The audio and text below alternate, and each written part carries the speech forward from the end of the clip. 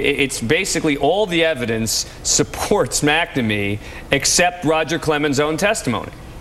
Well, the only evidence we have, Dan, are these statements by Pettit and McNamee and Pettit's wife. They weren't there to actually confront Clemens. You know, if you ask me, this whole hearing was really a big waste of time. Well, both McNamee and Clemens were raked over the coals. They stuck to their stories. They were both called liars. Their credibility was called into question.